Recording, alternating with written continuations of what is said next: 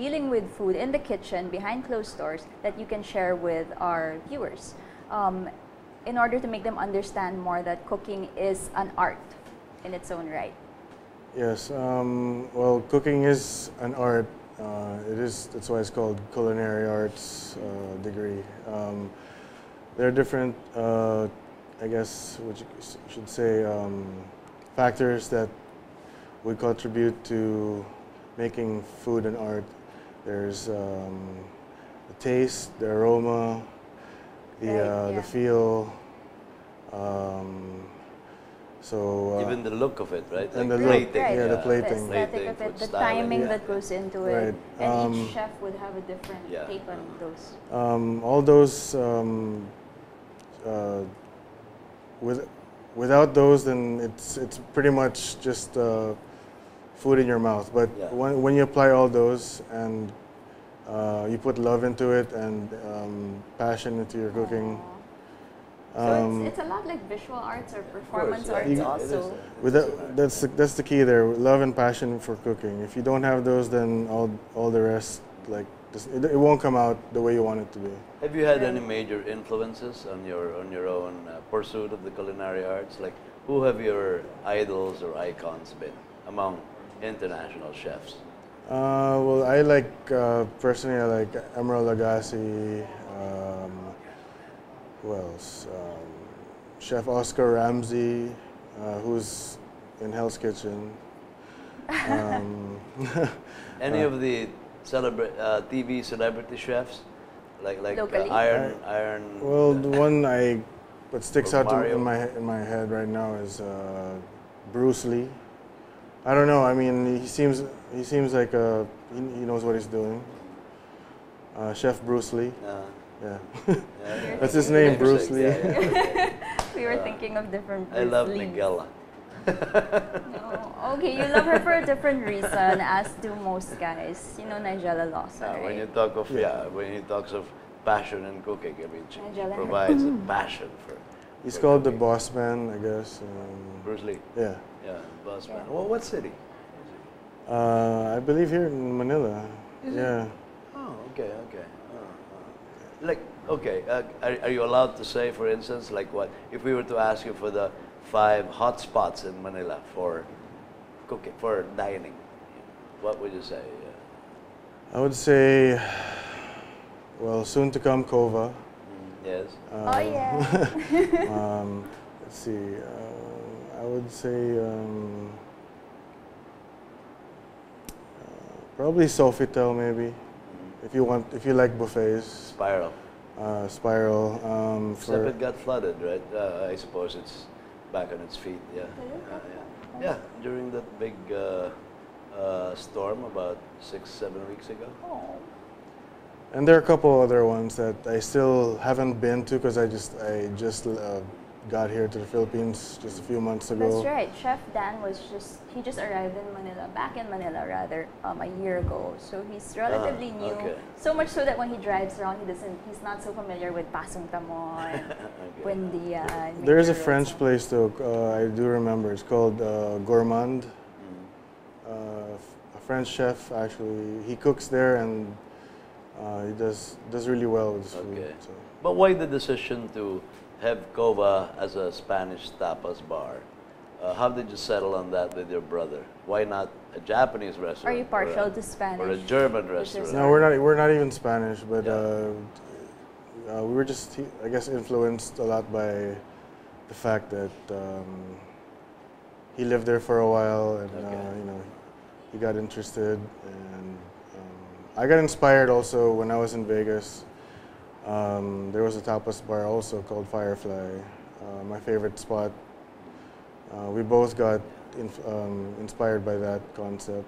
Yeah, I personally think it's a really good idea because we don't have that many tapas bars here. No.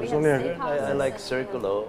Well, it's a full-fledged restaurant. Yeah. Barcino. Yeah. Barcino. I love Barcino. Yeah. What do you call that? That baby eel. That's a Spanish term. He's getting technical now. Baby eel. Now that I've thought of tapas bar, that's my favorite take. The baby eels.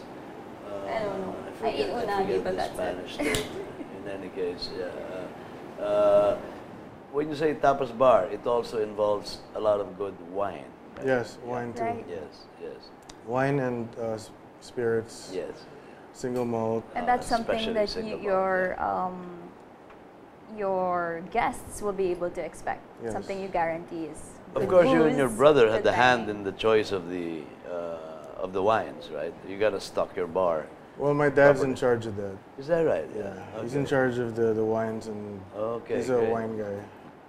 But He's I not think got to put that- all German wines. No, Is it? there's gonna be a sorts of different kind, International, different kinds Chile, of. New Zealand is now coming up with some good wines. Australia, and yeah, certainly Manila is not bereft of good wine selections. You know, there's a lot of international distributors that already target Manila, and a lot of locals who have set Correct. up companies that bring in the best wines of South Correct. Africa. Everything. Just recently, I think, you know, I have this tampo with the Friends Association Tampo because again.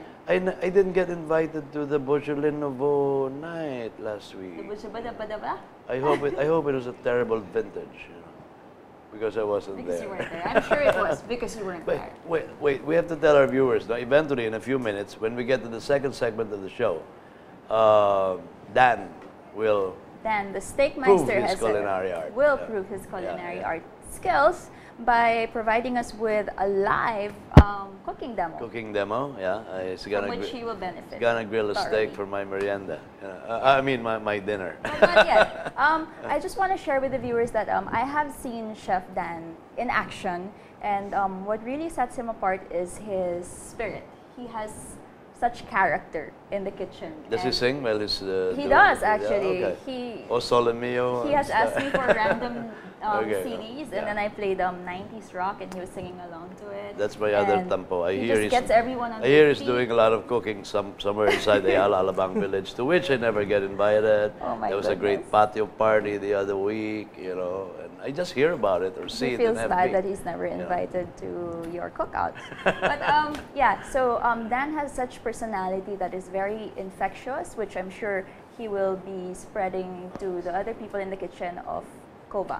So I hope that you can all come and enjoy the dishes that they have, the booze that they have, and the environment that they will be preparing for you. It will be along Jupiter Street, Makati City.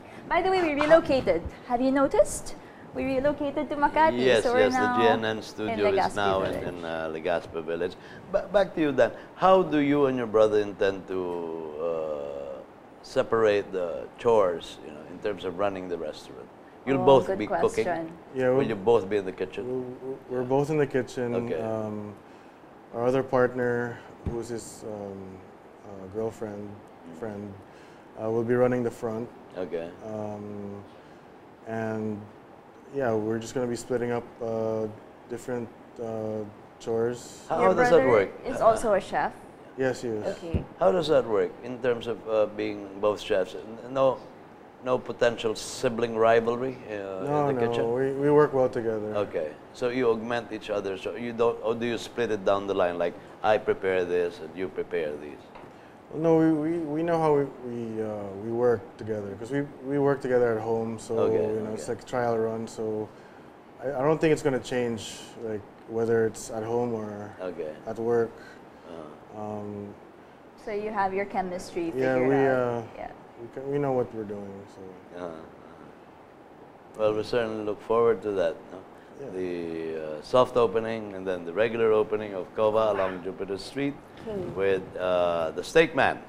I shall come in Dan cable Hayes. attire. Yeah. And we'll see you in a little while after this break. In a few minutes. And pardon us if we don't focus on the viewers in the second half because I'll be focusing on his grilling. On the steak. And I hope we have enough time for you to watch us Stick around if you want to see savor the expertise the product.